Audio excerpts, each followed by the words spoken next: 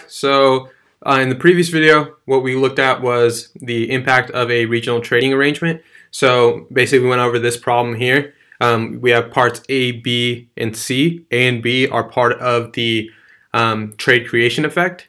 And again, you see an impact on production and consumption.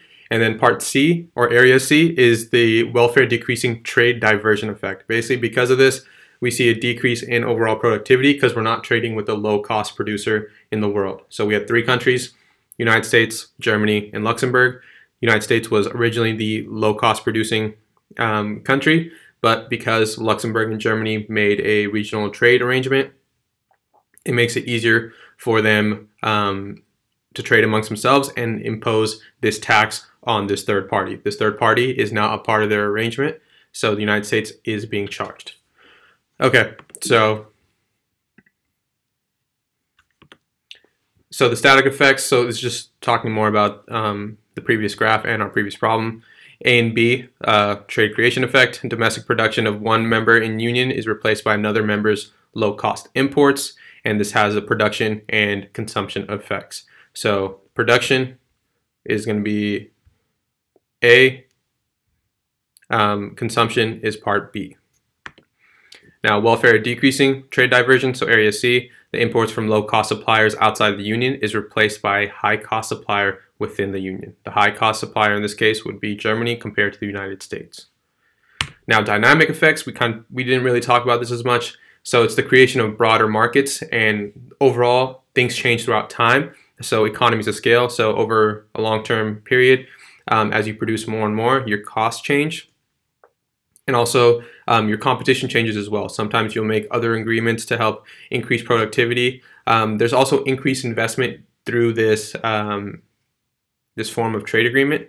More countries can invest into you. You'll have more technology available to you, more capital, more labor, whatever it may be. It's going to help you in the long run. So overall, the goal is to increase productivity, increase trade, increase consumption, production, and so forth. So is the European Union really a common market? So for decades, members of the EU have tried to build a common market with uniform policies on product regulations, trade, and movement of factors production. But persistent regulatory differences between markets have adversely affected business expansion plans throughout Europe. So again, you have 18 or 28 countries in one geographic location. Everyone has different ideologies, different rules, regulations, and different policies affect different countries. It's not the same. Each market is not the same across the board. So that's where a lot of these policies run into a wall, so to speak. It's not always going to be a common market. It's really hard to achieve a common market when you have so many countries consisting of one market. So Brexit, this is something that's been talked about for a while and very recently in the news as well. So Britain announces withdrawal from the EU. They call this as Brexit. Since the founding of EU in 1957, 28 countries have joined and none have left. So the vote of 52% to 48% to exit the EU, and this was the beginning of the process. So in 2016, the movement split the most prominent conservative party in the UK, and their main fears was there was too much power to Brussels and also fears about immigration. So they really wanted to keep their national sovereignty. Now the pros and cons of regarding Brexit. So are they better off financially? The UK contributes more to the EU than it gets in return. So their belief is we're donating so much, we're providing all this aid, benefit, whatever it may be, whether economically, politically, through military action, whatever it may be, they get less of a return. So in their perspective, if they leave the EU, they're going to save much more, and it's going to be better off for their own country. Now, their weaker economy and security for Europe in general, the United Kingdom could lose foreign investment. So just think of you leaving this trade agreement. There's going to be some form of repercussions, whether it be countries not wanting to trade with you, some form of retaliation, whether it be trade barriers. And as we know, the more trade barriers and trade restrictions you have, there's going to be a decrease in overall production. So just make sure to understand the concept of if you're leaving this trade agreement, there are some negative consequences. It's not just, okay, I can leave and everything's fine. Okay, so the formation of the EMU in 1999 led to a single currency, so there was lower costs of goods and services. You have this standardized form of exchange. facilitates comparison of prices within the EU, so you know what prices are relatively to other countries that are using the same currency, and it promotes more uniform prices. So you're not going to see a huge influx or a huge price of, let's just say, gasoline in one country compared to a huge change in price in its neighboring country that's a part of the EU. Now, we also have a European Central Bank, and it's located in Frankfurt, Germany. It's very similar to our Federal Reserve, but it's in charge of these 28 countries. Now, they control the complete supply of euros. They set short-term euro interest rates. So again, very similar to our Federal Reserve. We'll talk more about this when we talk about currencies and the monetary system. And it maintains a permanently fixed exchange rate for member countries. So it's in their best interest to be a part of this because it's more benefits in terms of exchange rates, borrowing, implementing these policies, and so forth. Now, negotiating a withdrawal from the EU, there's a 2-year window. So how will the UK trade with the EU as a single actor? That's one of the big things. Are countries going to be as susceptible to trade? Are they going to be open to trade? Are they going to retaliate? That's another big thing that's going to be looking at in the coming years. How can EU stabilize the euro? So again, it does fluctuate. There are other stuff we'll talk about when we talk about currencies later on in the semester. And then will the EU punish UK in terms of trade and security? So basically what we were talking about, will there be as much protection? Will both sides come to an agreement? Will there still be trade? What's going to happen to the near future? That's going to be really interesting to know and to observe. So the optimum currency era, this is a region in which it is economically preferable to have a single official currency rather than multiple currencies. So the benefits of having one type of currency in this large area, so Europe, for example, there's more uniform prices, lower transaction costs. The lower transaction cost is basically not having to transfer your money or to convert it into a different type of currency. And it's more certainty for investors. And there's also enhanced competition. You are open to much more markets because you're adding them all into this one type of union. And there's also greater price stability. There's less fluctuation. And this is better for consumers if you know what the price is going to be when you go to the store, as opposed to not knowing how it's going to fluctuate from day to day because of country X is affecting country Z and so forth. It's just one overarching system. Now, the cost of this is a loss of independent monetary policy. So let's just say Germany wants to implement a different monetary policy compared to Spain. That's not the case. It's not possible. The European Union, the central bank for the European Union, implements a policy that's overarching, and it's a blanket policy that covers all the countries in the EU, that they have to abide by this policy. Now, not every country agrees with, let's just say, increasing the money supply or decreasing the money supply. There might be other policies. And it also eliminates the flexibility of changing exchange rates. And we'll talk about that later on in the semester. We're not going to get too much into it today. For the monetary union to have the best chance of success, similar business cycles and economic structures. Again, if you have uniformity throughout this process, it makes the transaction process much easier. You know what to expect. If one country feels an impact of a boom, another country will as well. If one country is going through a recession, other countries will feel the impact of this as well. There's no legal, cultural, or linguistic barriers to labor mobility. So again, you can be working in Spain, but also leave and work in France, and you still be fine. There's wage flexibility, and transfers are much more easily done throughout having an optimum currency area. Okay, so we kind of talked about this already. Okay, so the advantages of this currency area: improves economic efficiency. Everything's done with one single type of currency compared to multiple. Lower transaction costs, eliminates exchange rate risk, increased competition. Again, we know competition is good. Broadening and deepening of Euro financial markets. The disadvantage of this would be the EU countries cannot use monetary policies and exchange rates to adjust these economic disturbances or these fluctuations. So each country can have their own ASAD model, if we want to talk about that. And each country might have their own take on how to fix it. So some might say they want to increase money supply, decrease money supply, increase government spending, decrease government spending. So the problems and challenges that they face. So problems are some countries did not meet the economic entry criteria. So some countries aren't as, their finances aren't as, what's the word?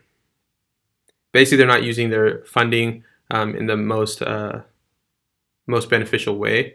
So that was another big thing. So we'll talk about Greece in 2008, and then the integration of different economies without adjustment. So some economies were not as developed as, let's say, Germany, France, or Spain. Other countries were far behind.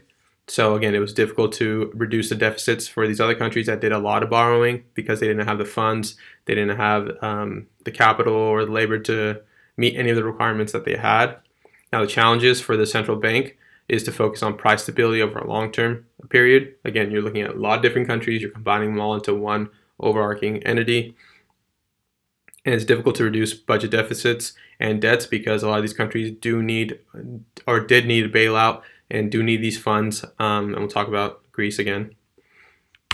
So Greece and the Eurozone. So in 2008, Greece was really hit hard with the recession. They were in, they had a large debt to pay. So investors feared Greece could not pay its international obligations. So the Eurozone and IMF gave Greece 101 billion euros in loans. As well as a bailout or Germany bailed out Greece later on in 2015. Now, this did not eliminate all the economic problems. Again, a lot of their economy is based on tourism, producing labor-intensive products. It's not to the developed stage as, let's say, Germany or France or Spain or the United Kingdom. So again, this was one of the big issues. Once you adopt these countries into your union, other countries feel the impact of this. So if they're in a debt, you are lending some of your euros, other countries lending their own euros. There's different bailout methods, but still, these debts still have to be paid. And if you don't have the capital, if you don't have the resources to do that, again, you're just setting yourself back overall as a group. So we're not going to talk about that. Okay, so NAFTA, known as the North American Free Trade Agreement. So in 1994, Mexico, Canada, and the United States joined together to make this trade agreement, basically making trade much more accessible for these three countries, having access to different markets, different resources, different capital. So it provided each member nation better access through markets, technology, labor, and expertise. And the whole goal was economies of scale. As we produce more and more, we want our costs to decrease. We don't want our costs to increase as we produce more and more.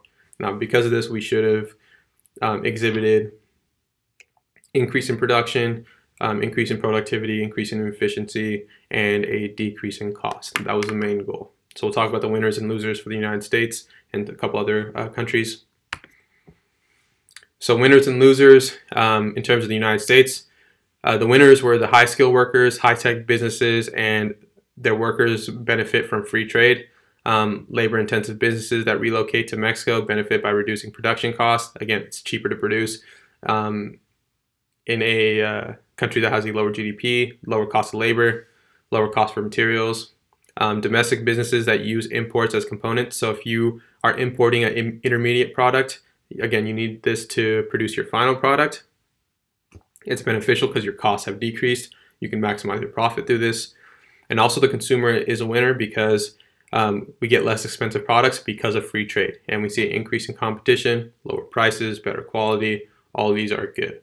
Now, losers in this case are labor-intensive, low-wage, import competing businesses lose from reduced tariffs on competing imports. So let's just say you're in the United States, you have a product that you're producing in our domestic economy, so inside the United States.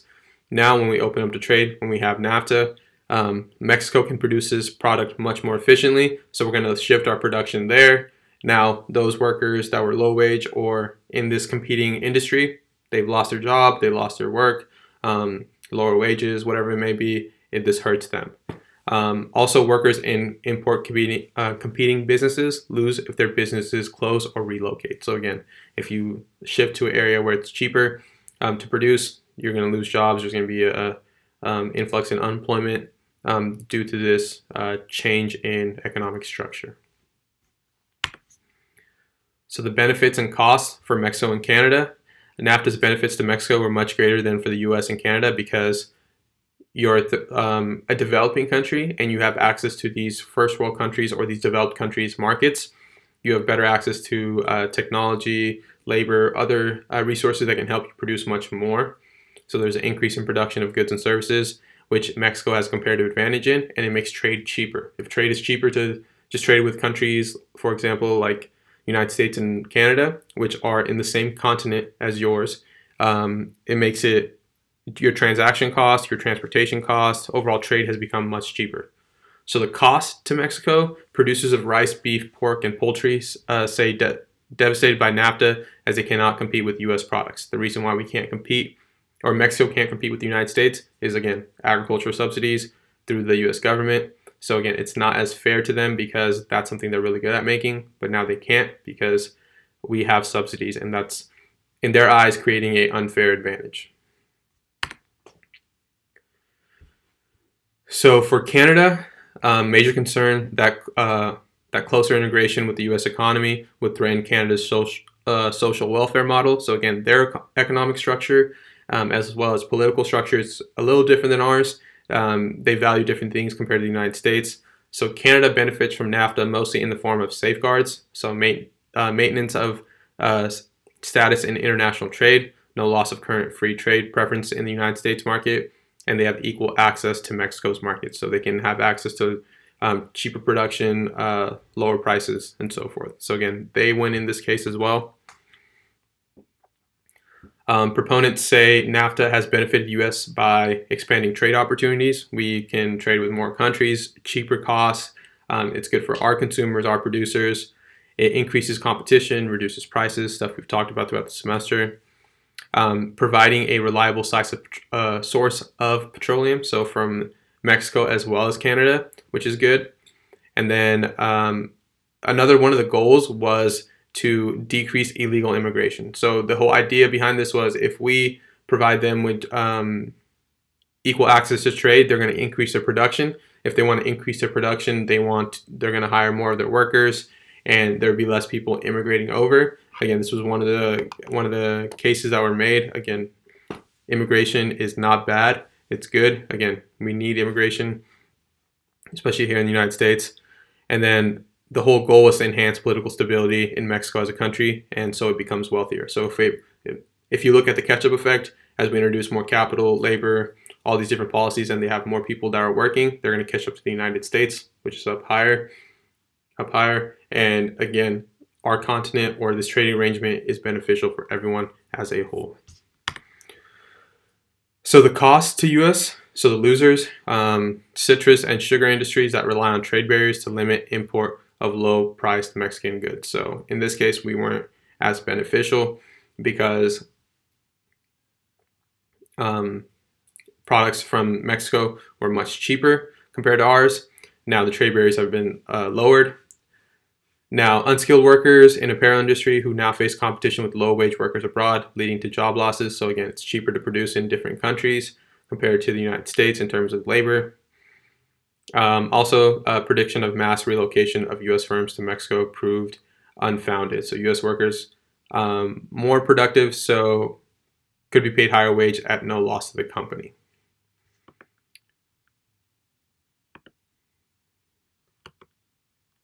Okay, so modernizing NAFTA. Critics say NAFTA is unfair and a job destroyer. So you would be saying they're a job destroyer if you've lost your job, or if they're outsourcing some of your job because it's cheaper in a different country. Proponents maintain that trade agreement fosters increased trade and investment, which has always been the case. Trade always helps. President Trump in 2017, the negotiations with Canada and Mexico, arguing that the original NAFTA deal in the early 90s is ill-suited for 2017. Issues under this discussion were digital trade, energy, and then the dispute settlement. So again, there's a lot of different things that President Trump argued, eventually pulling out of NAFTA, making trade a lot more harder for us to or conduct trade. So transaction costs have increased. It's not like we can't trade with these countries. It's just a little bit more expensive, and we can still get these products from different countries. But it would have been nice to stay in NAFTA or rewrite NAFTA in order to increase trade just in our own continent where countries are bordering each other. So is NAFTA an optimum currency area? So factors in favor. So the degree of economic integration of Canada, US, and Mexico. Now, similarity of economic structures between Canada and the US, but not so much Mexico. So, I mean, it's still favorable. Factors that are opposed to this currency area. Mexico couldn't use monetary policy in case of economic downturn. So if we had the dollar, the Mexico doesn't use dollars, they use pesos, and that could be a huge issue. Our monetary policies might not be the same, might not have the same impact on their market compared to ours. And then Canada is concerned about potential loss of their sovereignty or having their own nation due to this just being the dollar being the optimum currency area. So that's basically it for Chapter 8. If you guys have questions, by all means, drop a comment. Email me, come to the Zoom sessions. Chapter 8 is just focusing on trade arrangements and why it's important, as opposed to having a hierarching global organization like the WTO. As opposed to WTO, you have the European Union, or you have NAFTA, or you have regional trade agreements that help increase trade, productivity. All of these are meant to increase trade. By increasing trade, you know what this, how this benefits society, how it benefits the consumer, producer, and who it hurts, who it helps. All of this stuff is just in a broader scale. So again, I hope you guys are doing well with these videos. I hope you're staying healthy and with your loved ones. I will see you guys soon. Thank you.